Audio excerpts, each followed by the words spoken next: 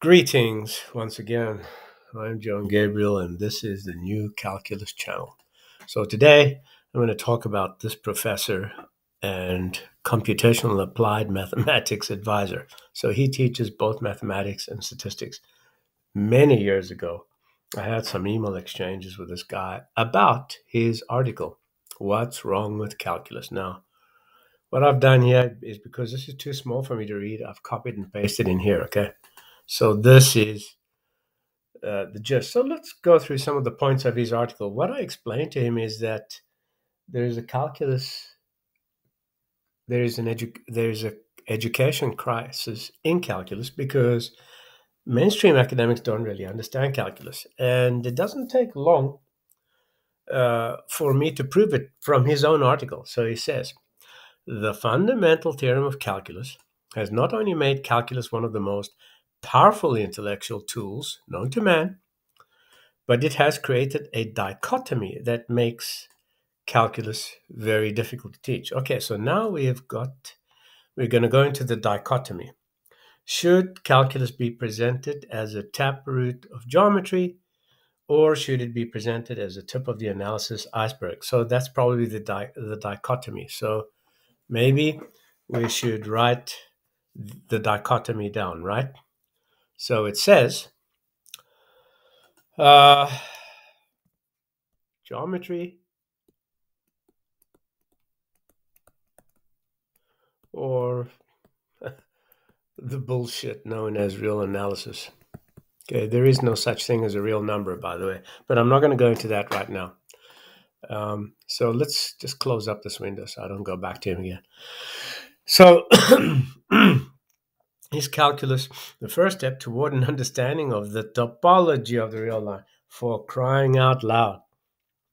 I mean, there is no such thing as a real line, and I'll place a link to one of my articles proving it to you. And topology is not mathematics, by the way. It's anti-mathematical gibberish.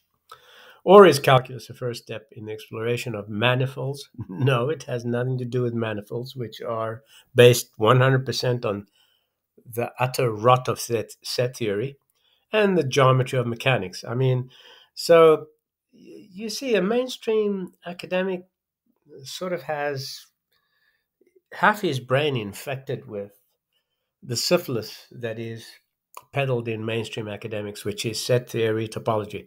Then he says, of course, the answer is both.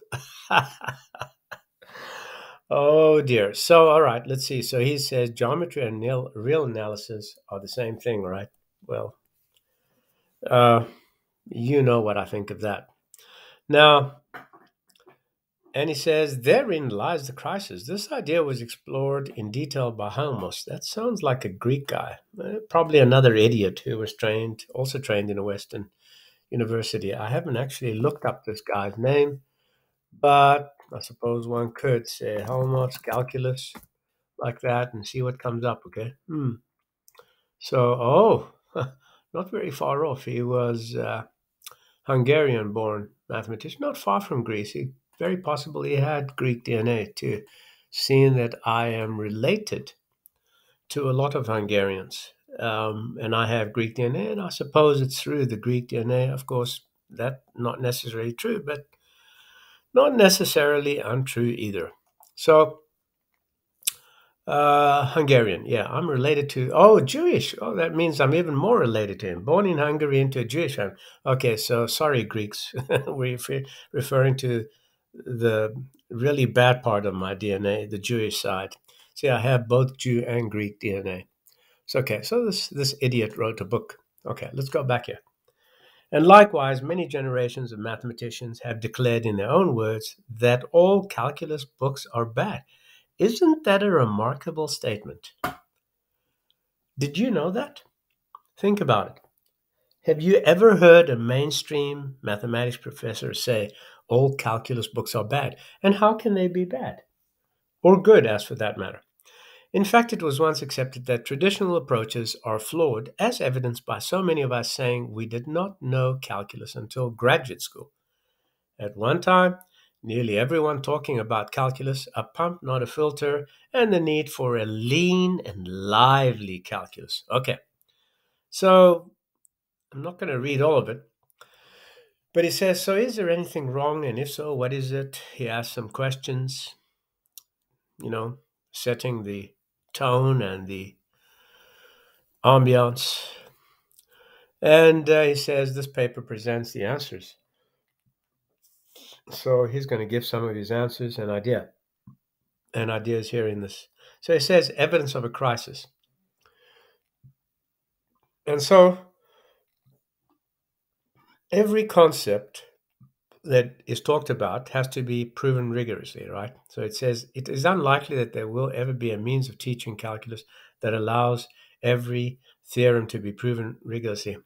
Now, doesn't my historic geometric theorem just totally disprove that statement? So let's go back to the fundamental theorem of calculus. Now, you've seen this in recent previous videos, by the way. What did I say? What did the great John Gabriel say? And I want you to remember this. Okay. The great John Gabriel said this. He said that f of b minus f of a over b minus a is an arithmetic mean or level magnitude of all the y-ordinates of f dash of x in this interval, okay? Wow. Have you ever seen that in any mainstream textbook? Think about it carefully. No, you haven't, because it's never been recognized or realized by any of the utter driveling, sniveling, idiotic morons who came before me. Nobody knew it. And as a matter of fact, I don't know why this is happening now, but as a matter of fact, I told Knisley some of these things. Why is this? I don't understand this. Do I need to say this again? Okay, so sometimes this gets a little wacky and you have to reload it. It's not a very good tool. And coming back to the discussion, he says, this is true of many introductory math courses, blah, blah, blah. And he says we focus on 3 categories of such evidence. And he says how mathematicians, well, he means how moronic mainstream math academics discuss calculus among themselves. That's not mathematicians. None of them are even the colons of a real mathematician. So the crisis is evident in the way they discuss calculus with each other. Absolutely. I mean, if you talk to any 2 mainstream academics, they have a different idea. Let's see if we're still recording. Yes, they have a different idea of what this means here, by the way. That deceased homosexual idiot who wrote, Stewart, his name is James Stewart, who wrote that famous series, thought that there was 2 parts. And he basically branded that into mainstream calculus. There aren't 2 parts to the fundamental theorem. There is only 1 part, and you're looking at it right here. There's no other part to it. So he says, for example, I read a test question written by an accomplished researcher that asked for a tangent line to a function at a given point. So that's kind of a common thing that they do. By the way, what is a tangent line to a function at a given point?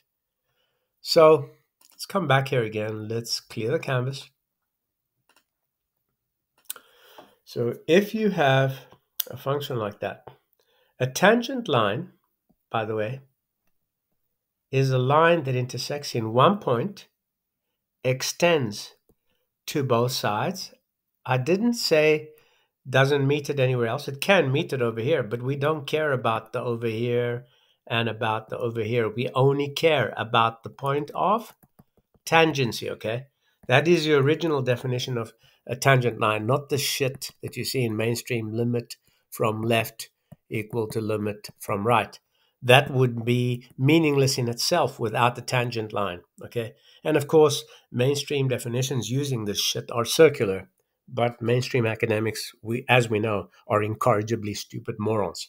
So a tangent line is one which intersects in one point, extends to both sides, and never crosses, okay, at the point of tangency. In other words, if you have something like x cubed. You cannot have a tangent line there. You can only have half tangents, okay? Same with the sine function, okay? At any point of inflection, there is no tangent line. And by the way, it doesn't matter because guess what? The mean value, or the fundamental theorem of calculus, does not care about inflection points. Who told you that? That's right, I did, the great John Gabriel. Okay, let's get back to this document. So then he says, locally a tangent line intersects a curve at only one point, and then almost immediately make the contradictory statement, the tangent line to a line is the line itself. Did you see that? So even this mainstream academic notices obvious flaws in their understanding and in their formulation. And he says Riemann sums converge to the function, so the integral converges to the area, blah, blah, blah. And he says if a sequence converges conditionally, then it does, then so does its series. And he says all calculus books are full of errors, even though they are written and reviewed by mathematicians, you see.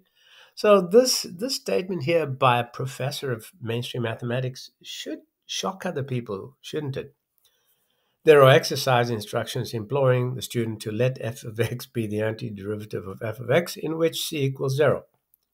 Yeah, calculus, there you go, that deceased homosexual idiot James Stewart in his fourth edition. To see why this does not make sense, consider that that and that are both antiderivatives of sine of 2x.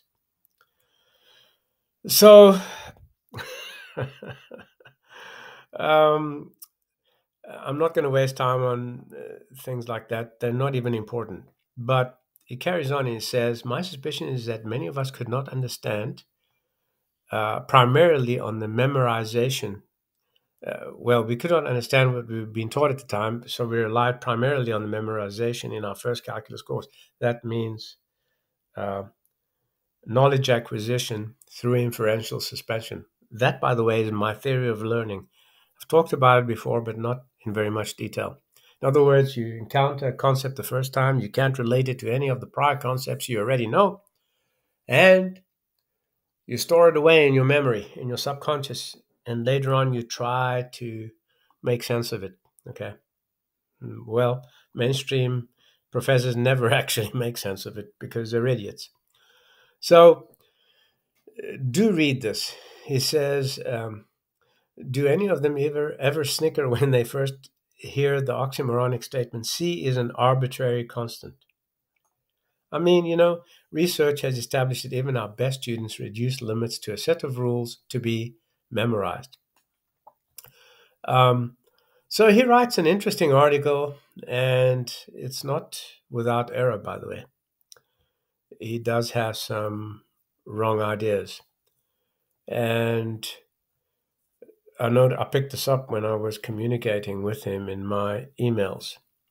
Of course, there was no convincing him. You can't convince somebody who believes in things and believes he is right, and there is no other way to explain something. So in his next paper, he addresses facing the crisis, which there are a lot of errors in that paper, but you can look it up for yourself. I'm not going to waste any more time on it. So what I've basically been trying to show to you here is that mainstream calculus has never been rigorous. It hasn't been understood by the math professors who teach it, even the mainstream math professors, okay? And what I'm telling you is correct because I don't give a shit what the whole of modern math academia think. I piss and shit on them. Sorry for that expression, but I have such condescension for them that I don't even regard them in the slightest sense. They're nobodies, but they have established this big wall around themselves and formed a clique, and it's called the Church of Math, Mainstream Math Academia. And inside it, live morons who have dissertations in topology and set theory and all sorts of other non-mathematical topics because they obviously wouldn't be able to come up with anything interesting in mathematics. So they wrote on absolute garbage. Okay, if you're not already a subscriber, become one. Tell your friends about it. Follow me on Academia. And if you're feeling generous, buy me a cup of coffee or a meal. I'm John Gabriel. This is a new calculus channel. Till next time, I don't know why that came up, but till next time, friends.